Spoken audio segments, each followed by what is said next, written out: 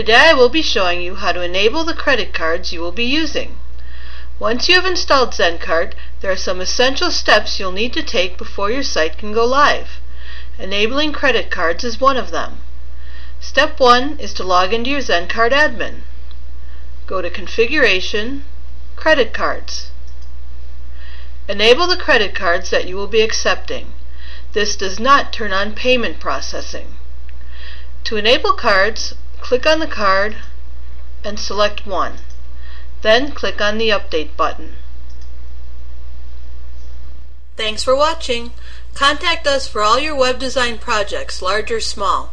And be sure to subscribe to our channel to be the first to know about all of our new Easy Help video tutorials.